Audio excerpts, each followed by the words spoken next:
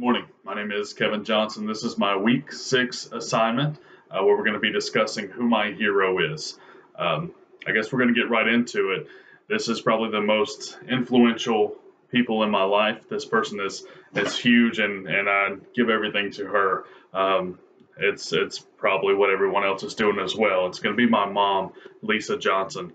She's the person that brought me into this world. She's the person that continues to work towards her goals no matter what the obstacles she faces are. The person that proves through faith and determination that you can achieve anything that you want to in life as long as you work towards it, give it all the effort that you can. She is the role model of my life, and something that I strive to be moving forward. So, getting into things, I have 3 reasons why I admire my mother so much. The first one's going to be her bravery. At 18, she moved across the country. She began a life on her own, moving from Baltimore, Maryland to Henry County, Georgia. Everything changed for her at that point. She didn't know anyone here. The bravery that it took her to move across the nation is huge. I could not imagine doing that today.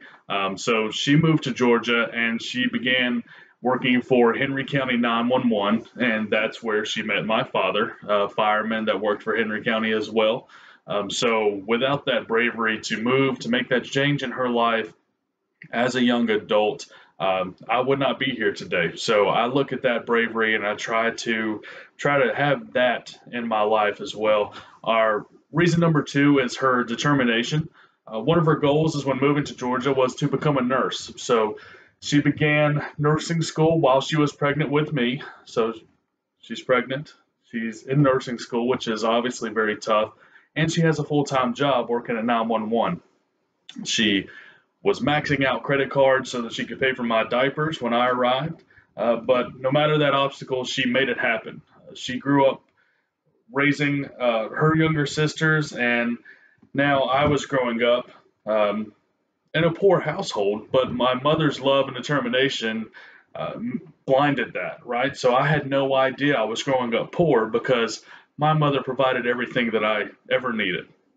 So she kept working. She was determined to graduate as a nurse, and she did that. She graduated from Gordon State College with a full nursing degree, and she is still a nurse to this day.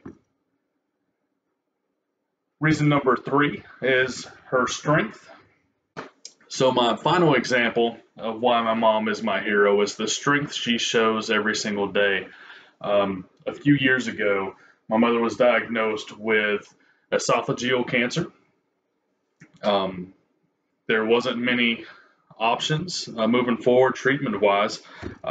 They had to go in and do a very high-risk surgery that removed a large portion of her esophagus, about 60% of her esophagus and 70% of her stomach.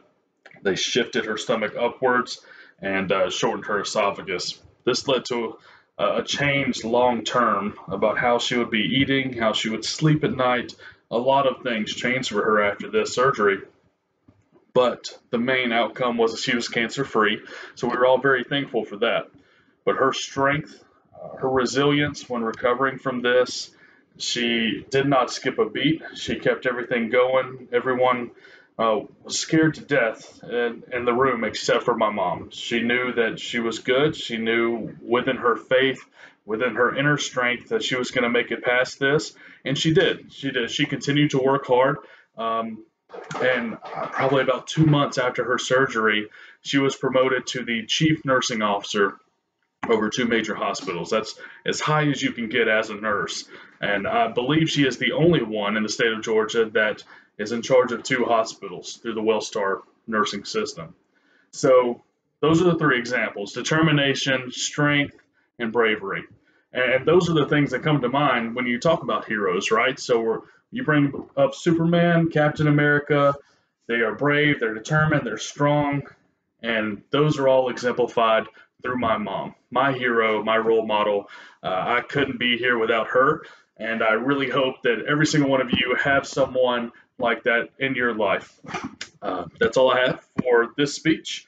I hope you're all doing well, and I hope you all have a hero that is as great as mine. Thanks.